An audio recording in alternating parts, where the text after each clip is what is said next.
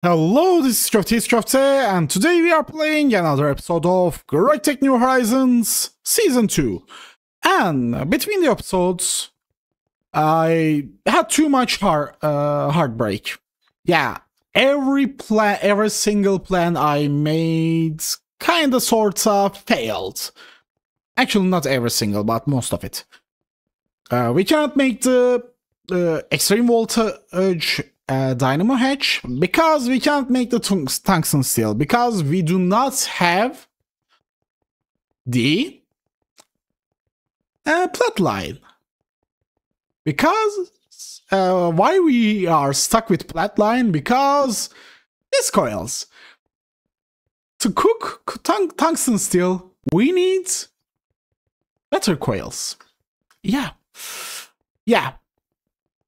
So it's a full chain. I will temporarily do something with high voltage dynamo hatches.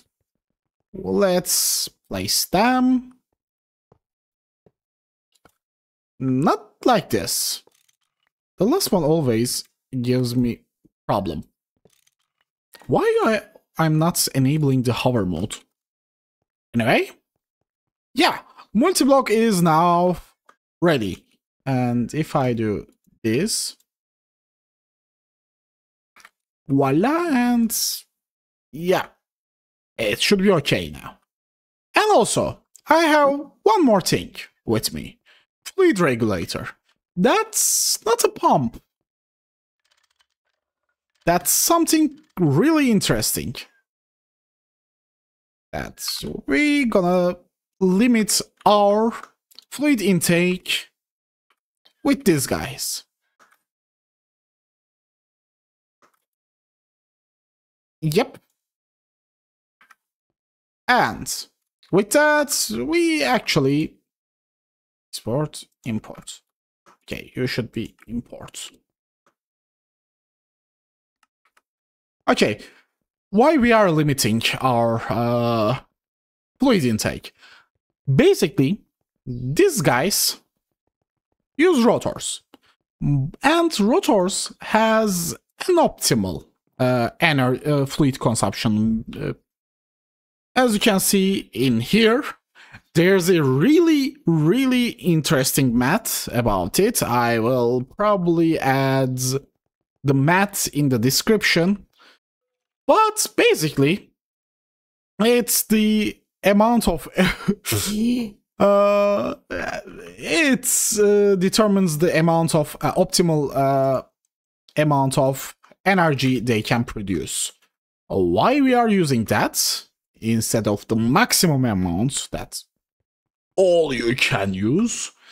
It's because of efficiency. Yeah. Also, one more thing, I made normal turbines because I cannot make the large turbines. They require tungsten steel. I will probably upgrade the turbines later when we have access to better tungsten steel, which is after Mars, and HSSE coils. So yeah, that would be something that we can make. But in the meantime, this fella is ready. Now, what we're gonna need is providing power to this. And it's actually super simple, but I need, as you can guess, one more thing. And also, you should be ready. And fluid supplier pipe. Thank you. We need one fluid supplier pipe. And rest is just digging. Dig. And pipes. I forget the pipes. And the pipes are connected. And what we also need to connect is this. I used EV pump because it was already crafted, and apparently there are some Endermen here. Yep. I think I need some light sources. Yep, I need light sources. Let's go with this, the vanilla way.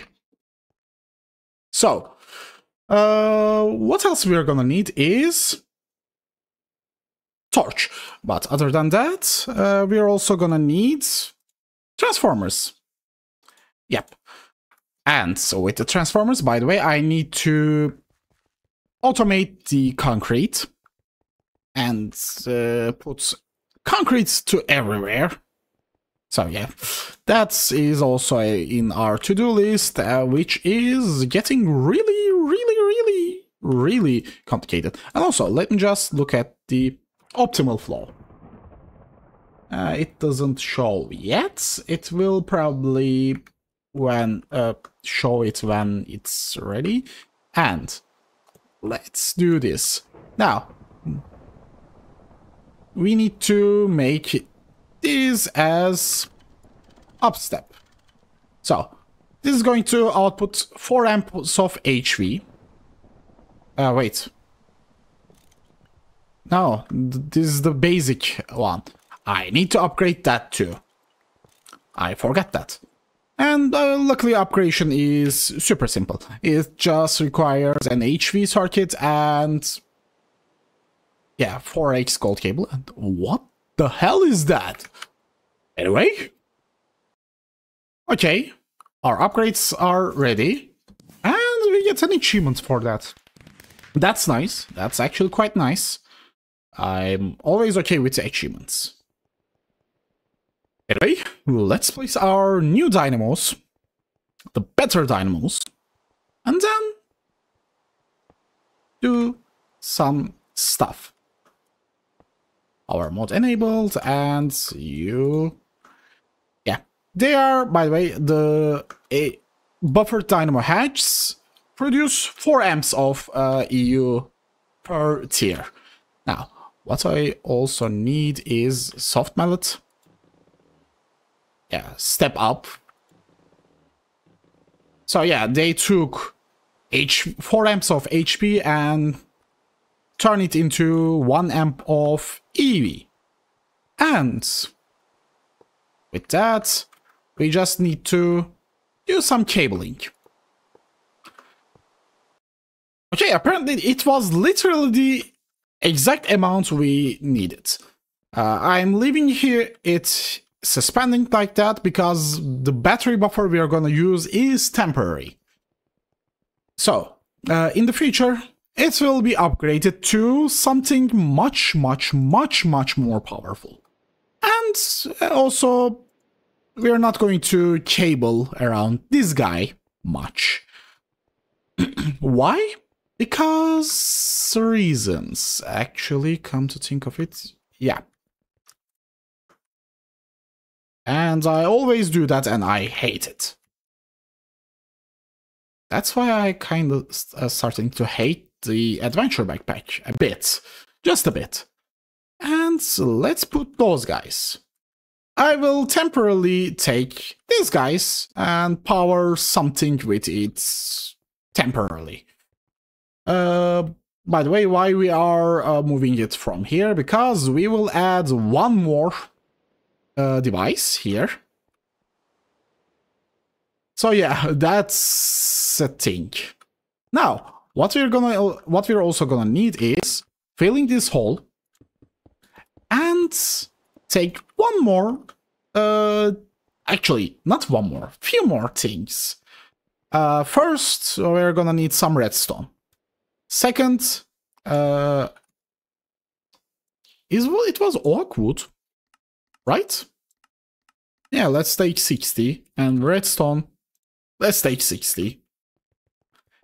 And our redstone circuitry. And these guys. Yeah, we're gonna do some circuitry. And is it... I'm wondering, is this screwdriver gonna work with it? Yeah, it's gonna work. Yep, it is working for it. Now, I don't need to make any other circuits, but I need to make... where was it? Where did I put... Ah, okay, here. I think I need to make strips. Yeah. And let's... No, not posts.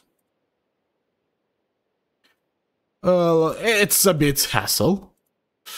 And I think I did a bit much. So, no problem. Let's just make these two and strips. Okay. Okay, I have a full inventory of unnecessary things, but with that, we can make... Let's see. Oakwood strips. Yes. And let's take... 8 for now. Actually, no, let's take 16. The circuitry will be ugly for now, but it's not a huge issue. Actually, I can put the circuitry upstairs. So, let's place those guys. First, we're gonna need an energy detector cover. And let's look at the inventory of energy detector cover. Yep, it's a energy detector, and it should emit redstone signal according to the energy level that it produces. And let's also do this. Okay, one here and rest is here. And I will go upstairs. And with that, we should have a sound place for a redstone logic. Now, what we also need is it would count from 15. So, one circuit would be 1, 2, 3. Actually, let's create a redstone signal for now, so we can actually determine if... Actually, wait a second, I can have a full signal for now. Because with this guy, I can't access... Ah, okay. Inverted, okay. Now, we have a inverted signal, so 13, 15... 13 should be okay, and here should be... it would be a bit longer route. 6, 4. Actually, 4 would be nice point. So, what we're gonna need is one RS... one RS latch connected to here, not here, but here. And I need to orient this guy. Okay, this in, and yeah. And then one guy here. Okay, it is higher than this. Okay, that should... Yeah, when the signal cuts out, yeah, it would be like this. But we need something else, one more thing. We need a repeater to disable the signal. Okay, I don't think I needed a repeater. I did one anyway, but that's not the problem. Okay. What is going to do here is basically like this. When this guy outputs a redstone signal, it would be a level. It would, for example, when it's 8% full, I think it's going to push 12 or so. So yeah, I think it will trigger this and it will stop. And it will cut the redstone signal. The condition is redstone signal should be lower than 4 and higher than Yeah, redstone signal should be lower than 4 for it to start, and when it got higher than 13, it will stop. So yeah, actually we can do that. We can do one more level. No. It's okay. It's okay. So, no, I prefer this way. So that's the basic logic we are going with. And with that, we will just start with our thingamajiggy. And yep, that's the spot. And I will probably dig here. Yeah. And let's get to the wiring. And I'm gonna need more of those things with wooden posts. So yeah, it will be fun. And I think I need just 5 or 6. Okay, we put our wires here. Now, what we're also gonna need is machine control covers. And it will be just like... Okay, I placed correctly this time. Machine control cover. Redstone on... Okay, let's look at your inventory, and we should have... enable with redstone, okay. And let's also enable safe mode. And enable redstone. Enable with redstone. Okay, and now if I change this guy's configuration to not inverted, we should start seeing something. Yeah, they are working. They are working quite well. And what is the optimal flow? 6. So. And that should be the optimal flow now. And let's go -6. -6. Okay. Why you are... Okay, you are not flowing. Why? And why you stopped working? Ah, redstone signal stopped. Why? And our jetpack is low. Okay, we needed to configure this guy with this, I guess. So let's wait for it. Yeah, it's 0. It should be... Yeah, it should continue for a while. And let me just get... It's 1, 2, 0. Okay, I might need to reverse the flow. Yeah, I might need to reverse the flow. I will have to look at it. And in the meantime, we will just wait.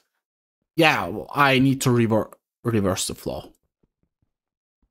It's a simple solution. I just need to do this. Actually, wait a second. Do this. Okay.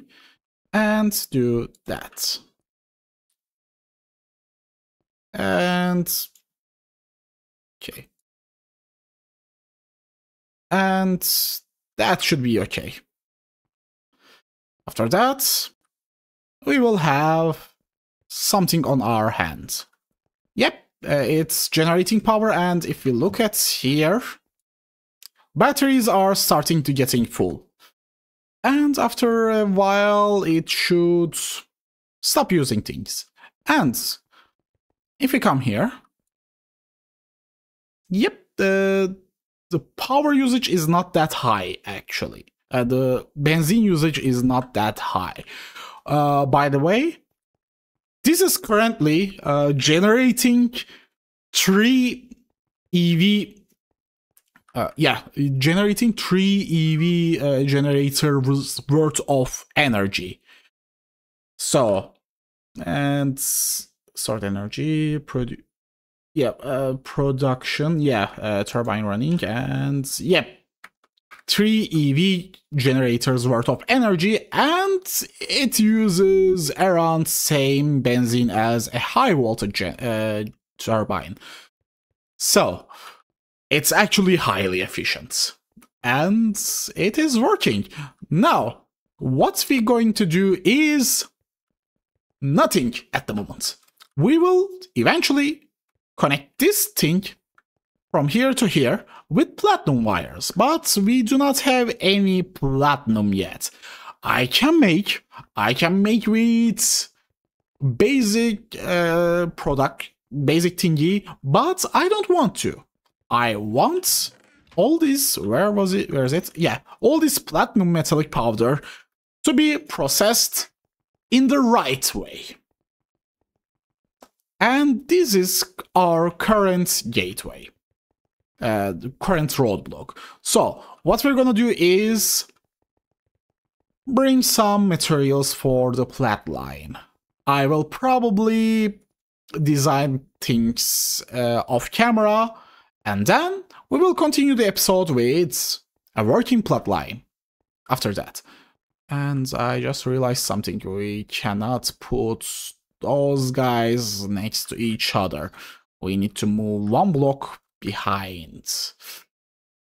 Yeah, I just realized that.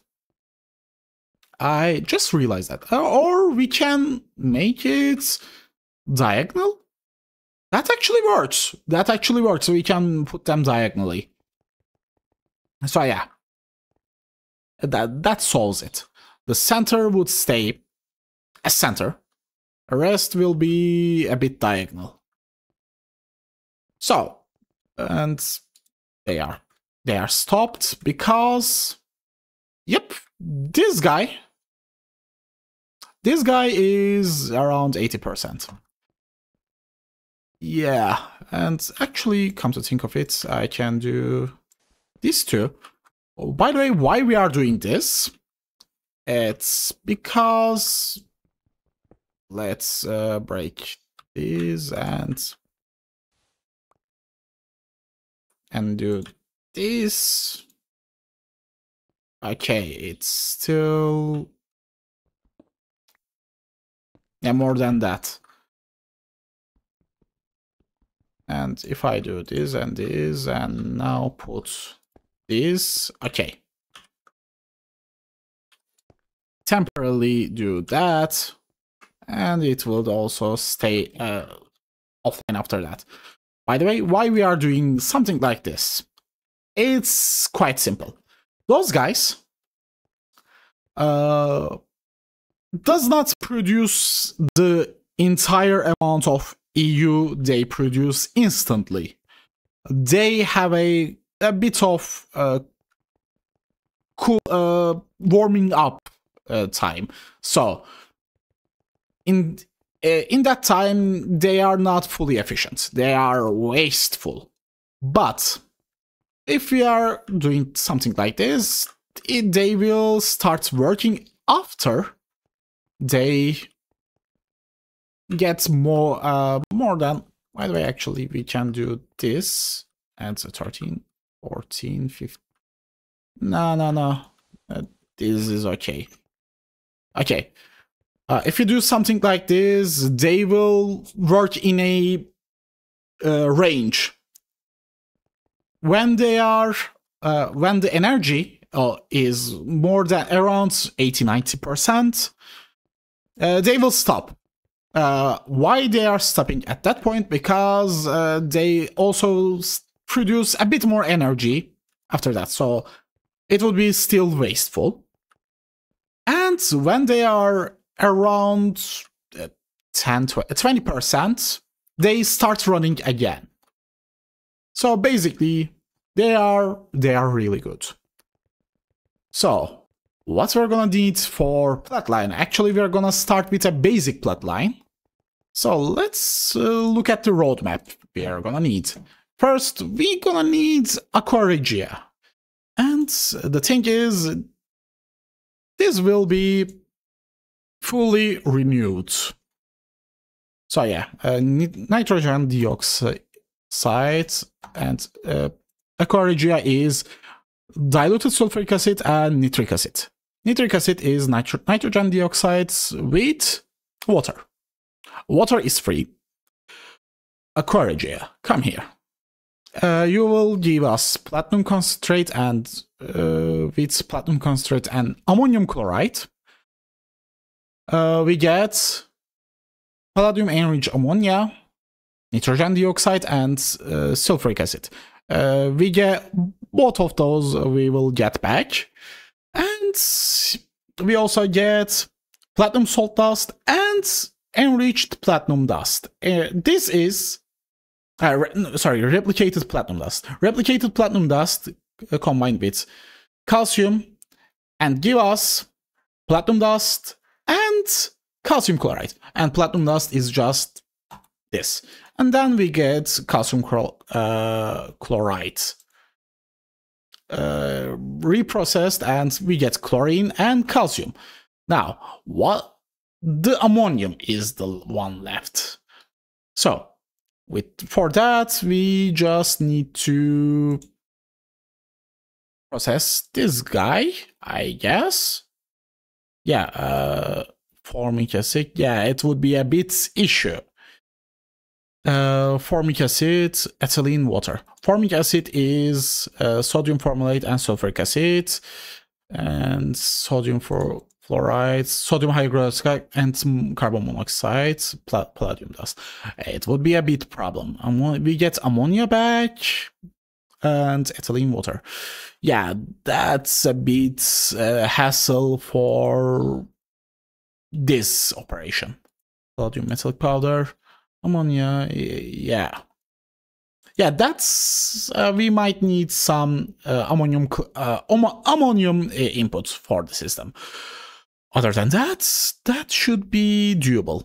And centrifuge, palladium chloride. Okay, large chemical. It's either centrifuge or large chemical reactor. That's interesting, by the way. Yeah, and LCR is much more easier. So I will plan everything, and we will build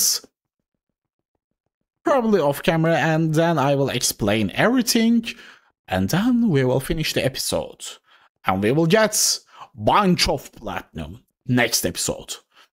And with that, we will finally move the cable, turn our cable network in a much more better position. And the best cable we can make for that voltage is platinum wire. It carries 2 amps of IV, which will be enough for us. So we don't need, actually we might make 2x platinum cable, or we make 1x.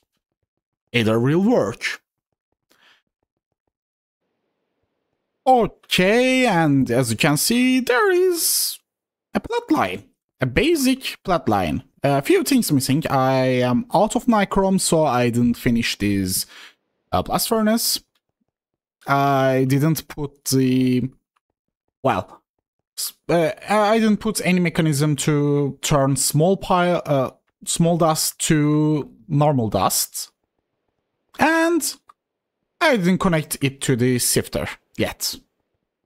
I will probably do, because the sifter is currently using some strange stuff, but other than that, it is working. Whoops, I dropped the pickaxe. I temporarily stole the power from our titanium production because we are not using it at the moment. And yeah. By the way, I also think about a different approach.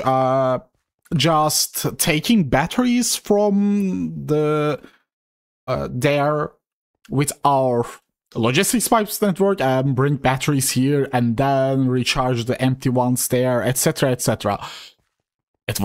It sounded fun, but yeah, it's kind of hassle. But I can do that actually. Come to think of it, it's actually a really nice approach. I know. Why didn't I think of it before? Yeah, I might do it for a while. Before we have a really nice source of thingamajiggies. And yeah, platinum metallic powder comes... Okay, let's summarize the process. First step is this machine, and it's almost done. Okay, we need to manually fill this, by the way. This is the only non-automated part yet.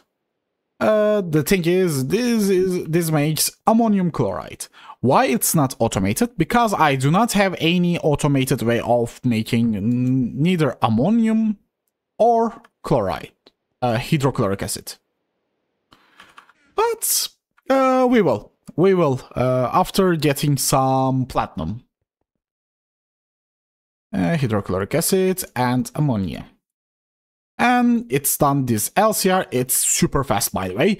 It's really fast. And then it goes directly there. Output hatch is here and input hatch is here. If they are connected like this, they just transfer the items between each other. And then, let's go here. This guy makes nitric acid. The only two things it gets from outside is water and oxygen. There's one more thing, diluted sulfur, nitrogen dioxide, and it's fully renewed from this process. This process requires this process, platinum concentrate. It gets aqua regia and platinum dust and not platinum dust, the platinum metal, yeah, platinum metallic powder dust, and turns them into, let me just see here, yeah, platinum concentrate. And platinum concentrate then mixed with ammonium chloride and turns into this bunch of stuff. And palladium enriched ammonia comes here. And actually, come to think of it, can I get back the whole ammonia? Yeah, but it's a huge step up, so I will just temporarily make ammonia myself. And actually, we have a better way of doing ammonia with distillation towers, and we will do that after we finish our energy. Anyway, this produces these guys and these guys. I will make the compactors. After making compactors, it will send the platinum dusts. These guys. Let's show you like this. And if I do that, and if we take these guys here, it will pull eventually, yeah. And it instantly does the recipe, and we get platinum and calcium chloride. Calcium chloride will return to here. I just need to make another pipe and another extractor module. And voila! The calcium itself is renewed. And yeah, this is the entire process. And these guys will be sent into the blast furnace. And actually I can take those and do one more batch. So yes, we will be producing a lot of platinum like this. And with that method, we will actually using the less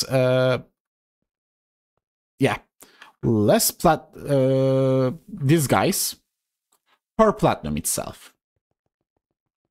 And it will be much more beneficial.